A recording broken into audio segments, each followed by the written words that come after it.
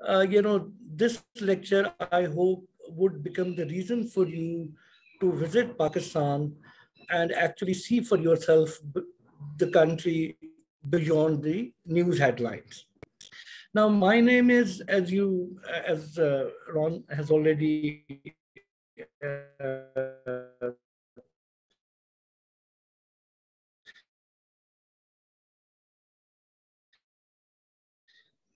Nadeem Omar Tarar. For the past few years, I have sort of chosen to focus on the Buddhist heritage of Pakistan because I see a great potential for Pakistan in this particular category of heritage.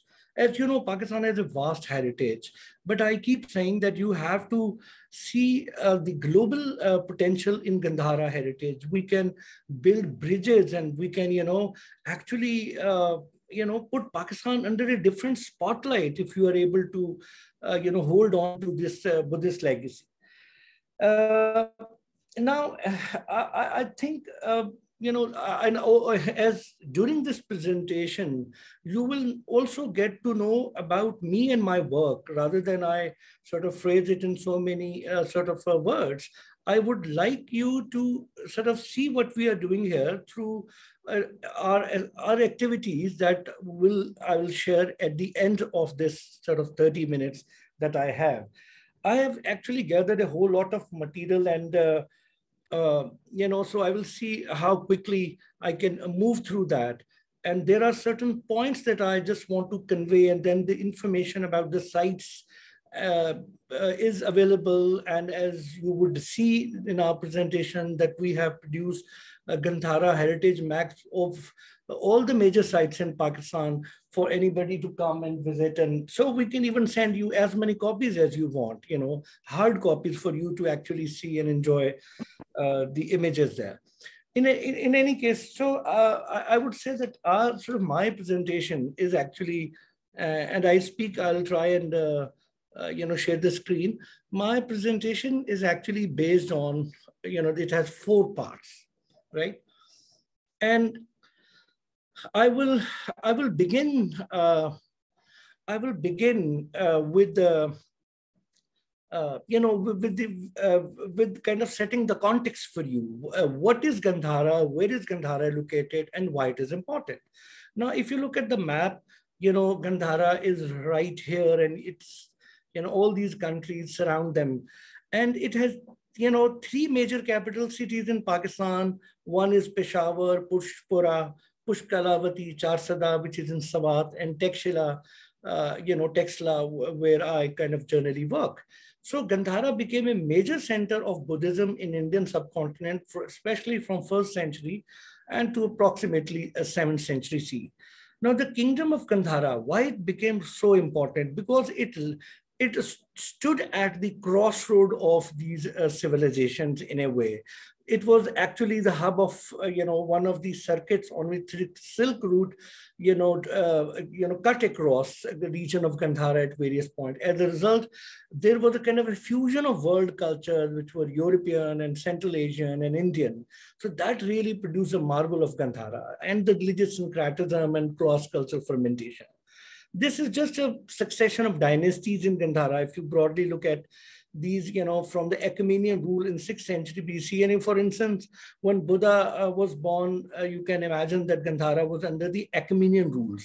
Now, Achaemenian empire was destroyed by Alexander, and then comes these Greeks, and then the Mauryans, the great King Ashoka, and so on. It just kind of carries on for almost like 1,000 years. And all these dynasties had for whatever reasons, they actually invested a whole lot on Buddhism, almost making it like a state religion. There wasn't any state religion in the ancient world, but it was like a huge patronage being given to the monasteries. And especially in these monasteries in Gandhara, you will find these kitchens and storage spaces, which were actually some kind of deviation from the Buddha's, sort of a message not to store anything. And in any case, So, but the point is that most of these people like Ashoka or Menander or Kanishka, they continue to give enormous patronage to Gandhara, and leading to the resurgence of this Gandhara sculpture that we see in the world museums today. Where does it came from? It came from huge imperial patronage, it came from merchants' patronage, it came from the elite classes patronizing, trying to illustrate the life of the Buddha.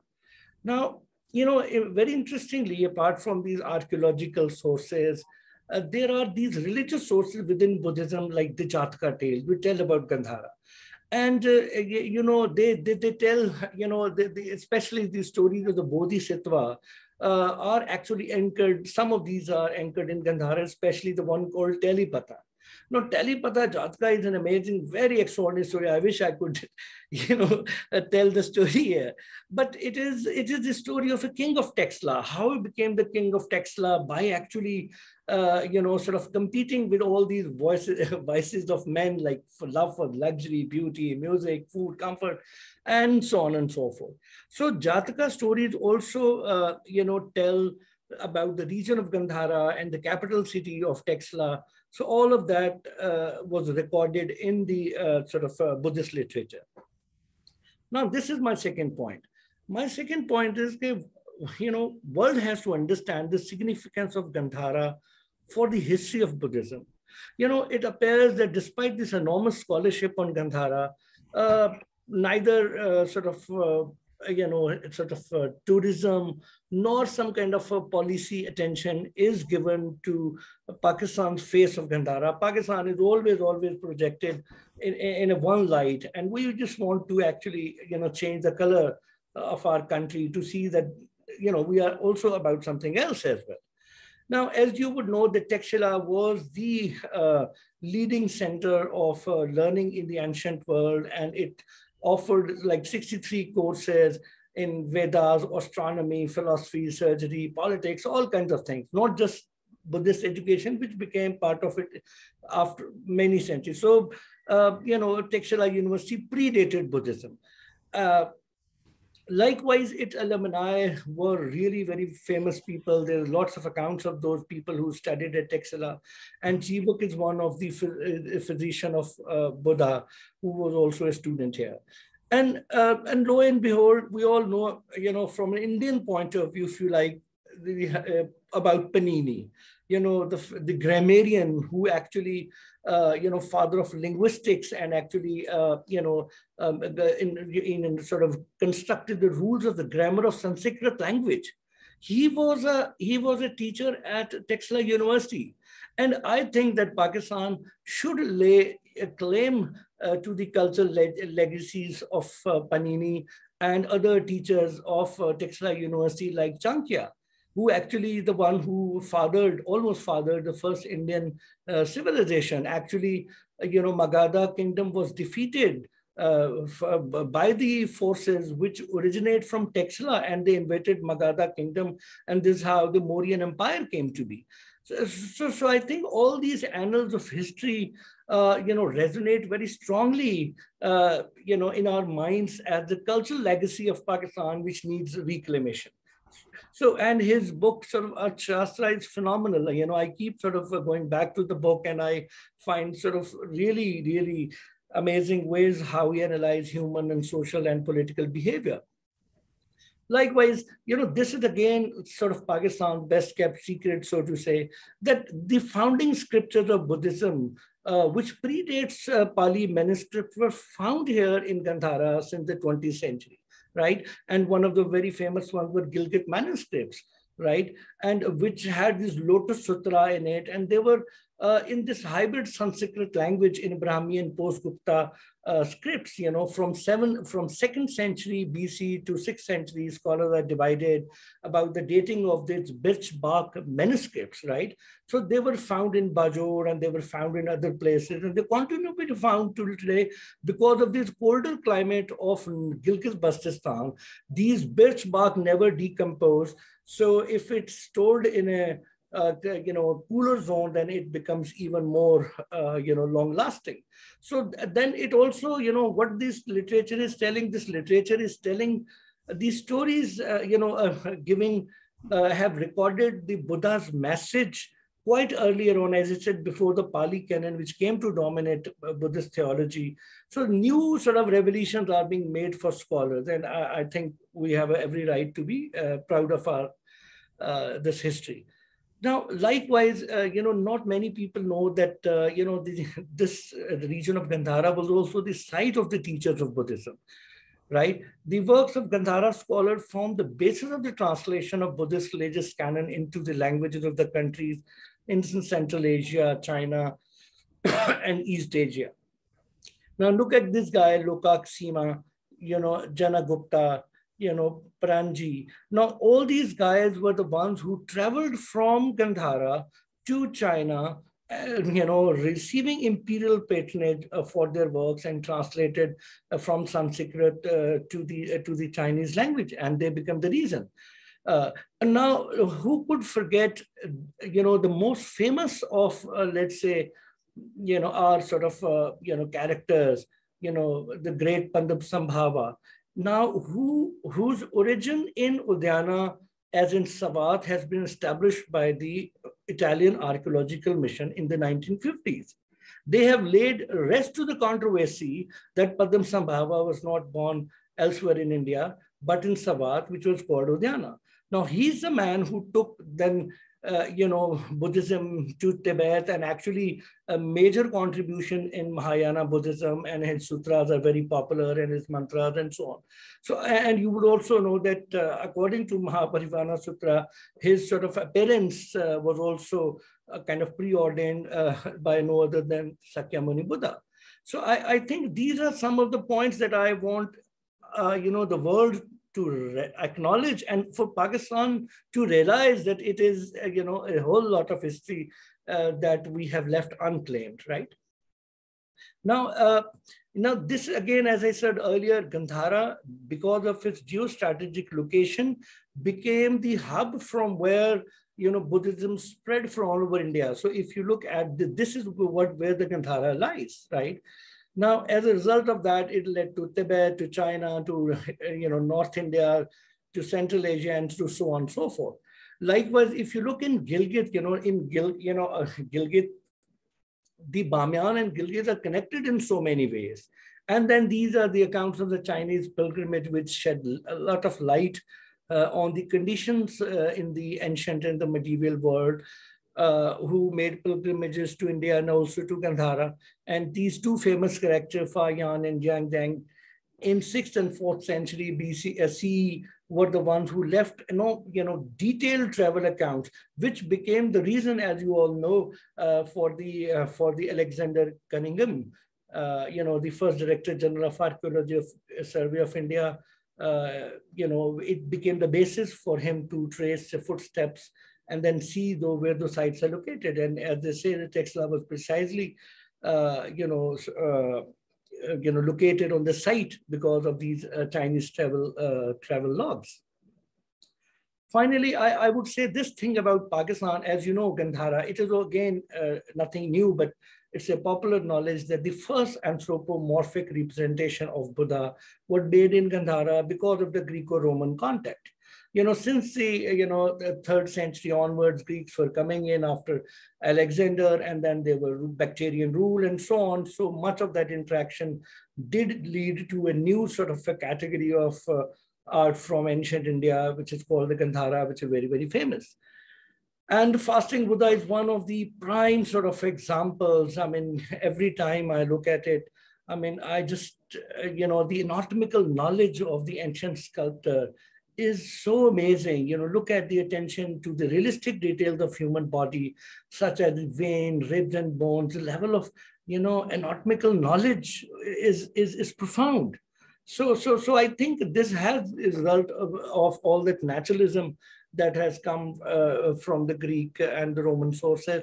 Likewise, you would know the Bodhisattva, the most famous character in the Buddhist iconography, especially of Mahayana Buddhism, was repeatedly illustrated in these reliefs and sculptures. And as you know, on this point, that the Buddhist art before Gandhara was anachronic. It did not, it kind of really did not have a figurative stress on the figurative. In fact, it actually just wanted to no face. Buddha had no face. So there was empty throne and Bodhi tree and Buddha footprint and the Dharma wheel, which were representation of Buddha. It is only in Gandhara this anthropomorphic representation began to take shape. Now, this is how much time I've left now, please? Basically as much as you like, but I think at least 15 minutes. Good. So I'm writing on the spot. Now this is the third section. And then finally, I would share my work by way of introduction to who we are and why we are talking to you. Now, Buddhist heritage sites in Pakistan are actually quite a few. And sorry. Oops. Yes. And this is a map that I had sent you a copy. It lists all these sites here. And I've also, there are like 38 sites here. And I'm only listed few of them for your sort of information. So it's not exhaustive sort of summary of the heritage sites in Pakistan. As you know, they are largely comprising of stupas and monasteries, which are within the ancient borders of Gandhara, right? Though the archaeological remains of Buddhism also found in Punjab and in Sindh, so the other places, and the Gilgit-Baltistan as well. So this is just a very, very quick overview of what we have.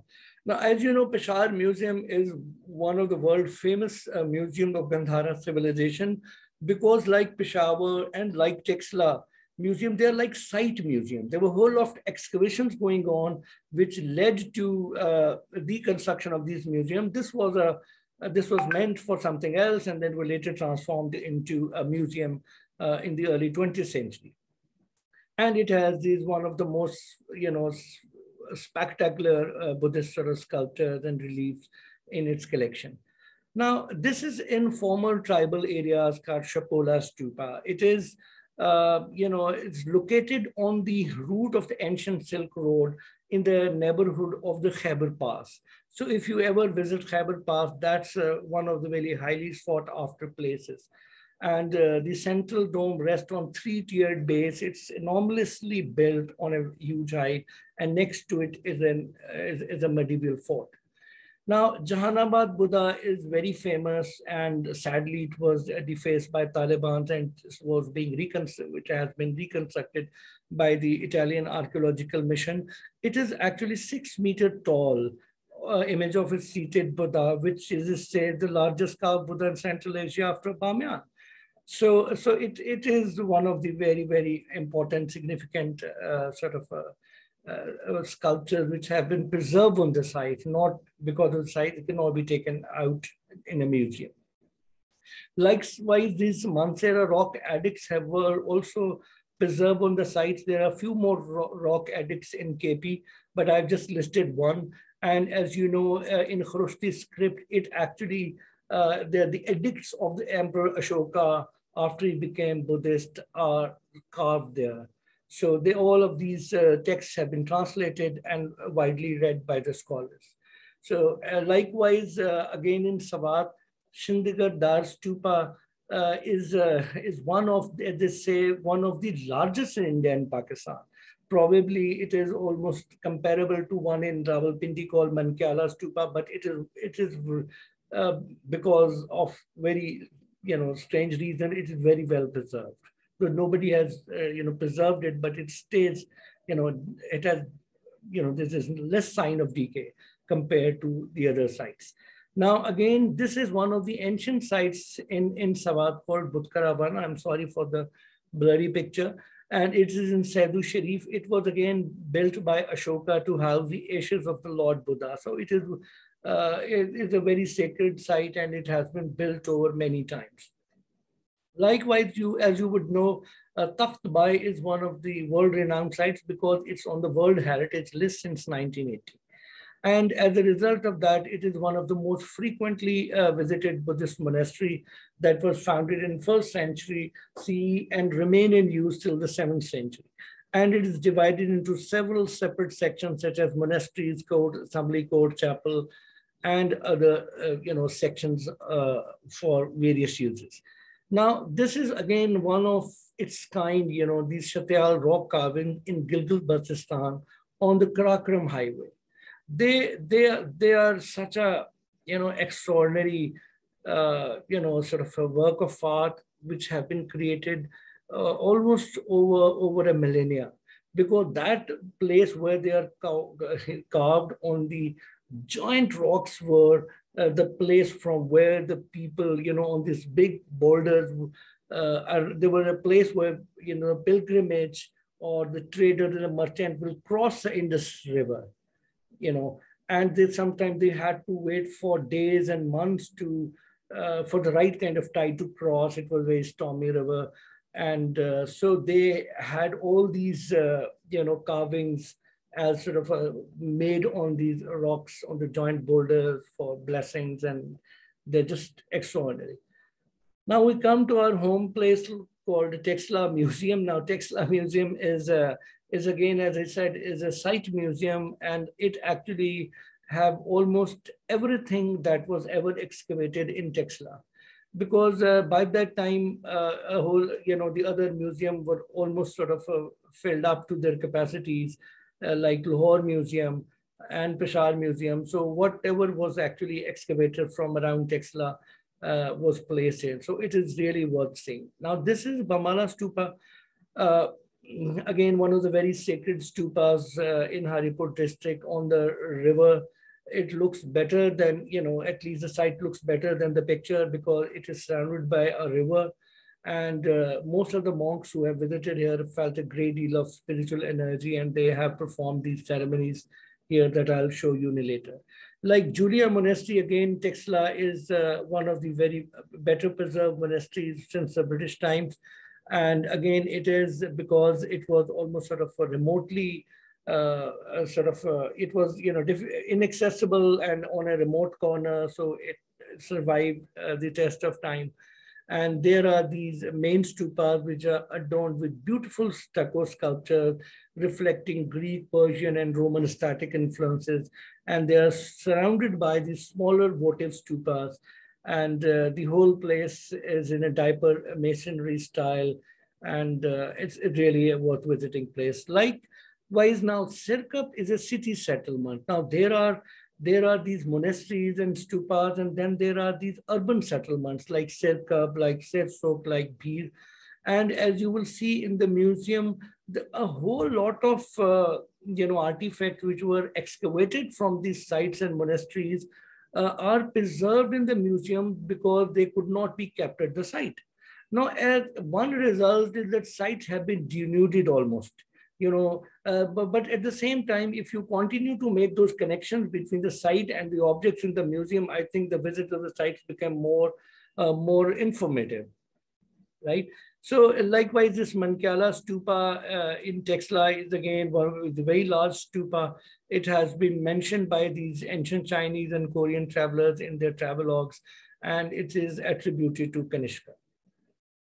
Now, Jinnawali Dheri, the Mount of Demons, is again an archaeological site near a village of that name. It is again a better preserved monastic complex, and it all the, most of the architecture of these monasteries, because they were built under one dynastic rule, are almost similar.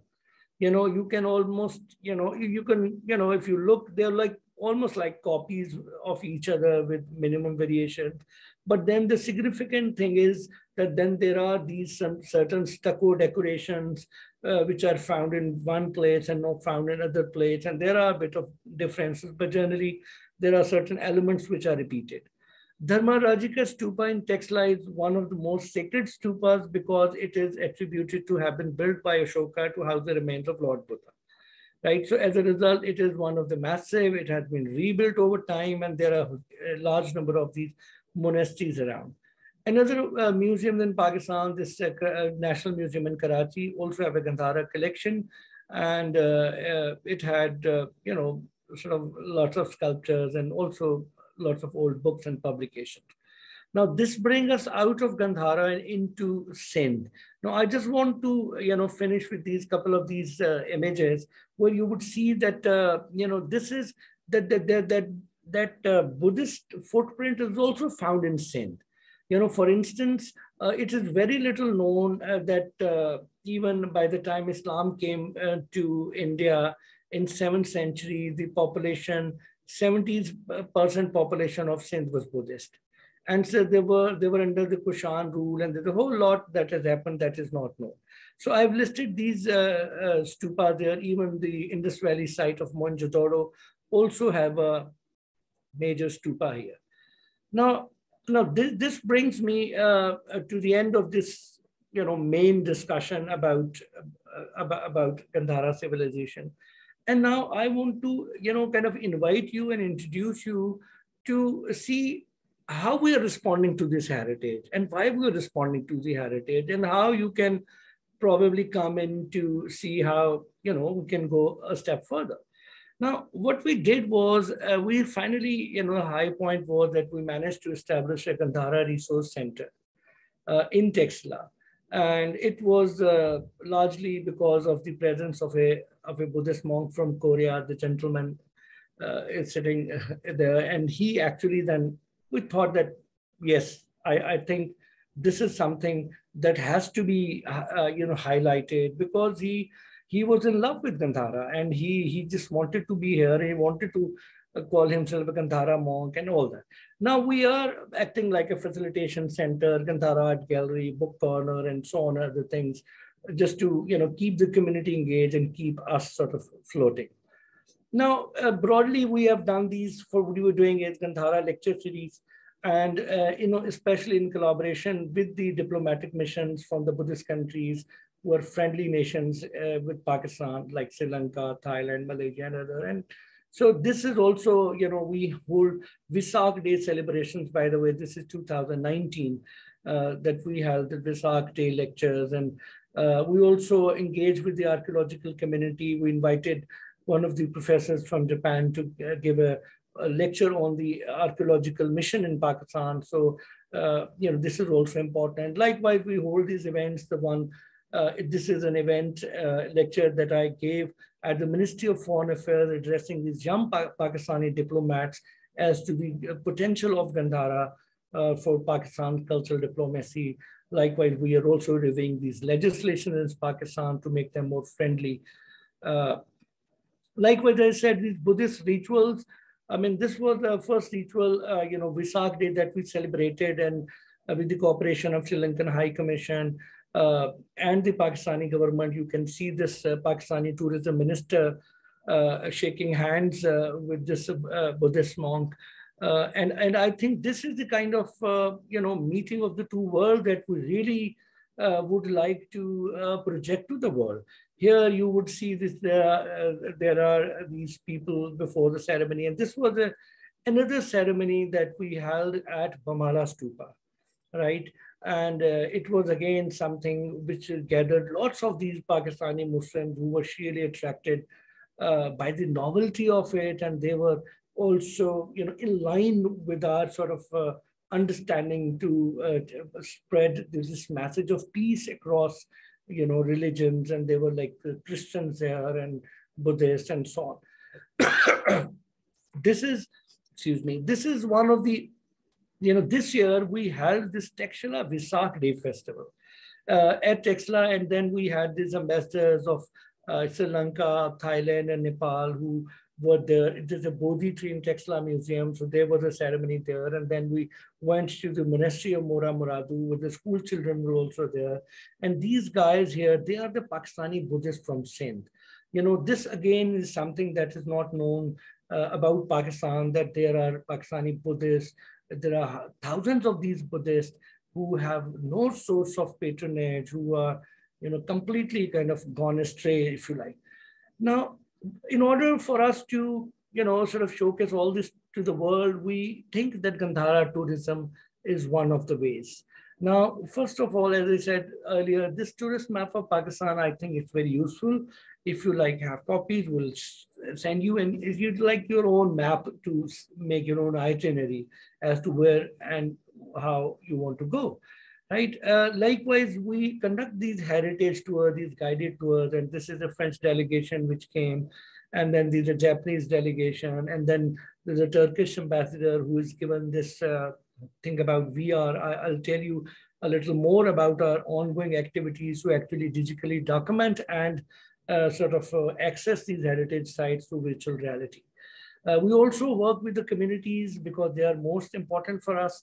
Unless their mind change, nothing will go very far.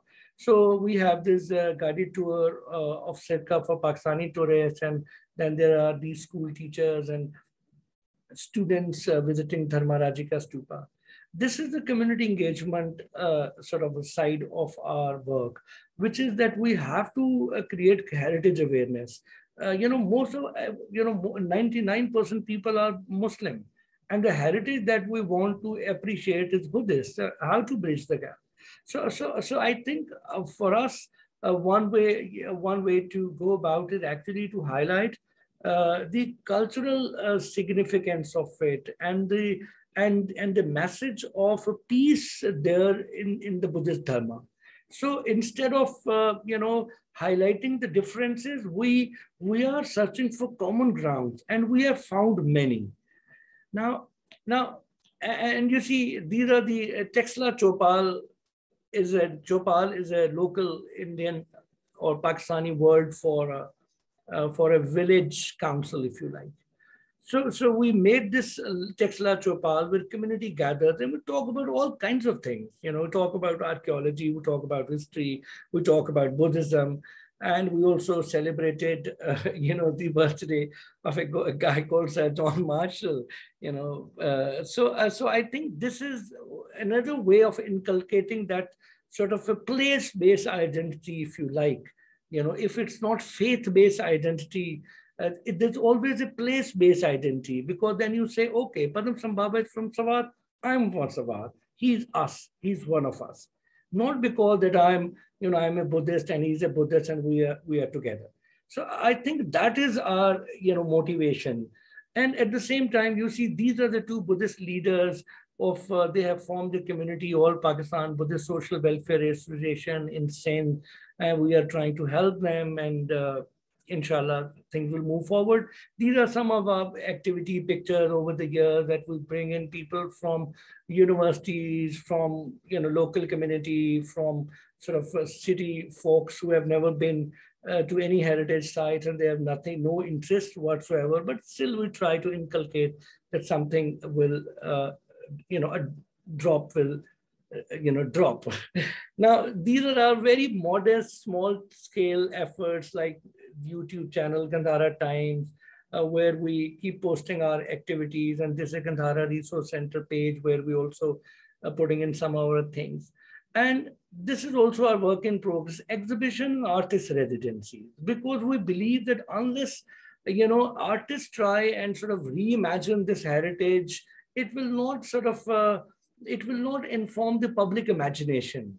You know what I mean? Because art it transcends boundaries. And if this cultural heritage is articulated through art, so this is one way forward. So this was a project supported by UNESCO, and we held this Gandhara exhibition in Texla. And these are again these local Sindhi Buddhists who were paying homage to the image.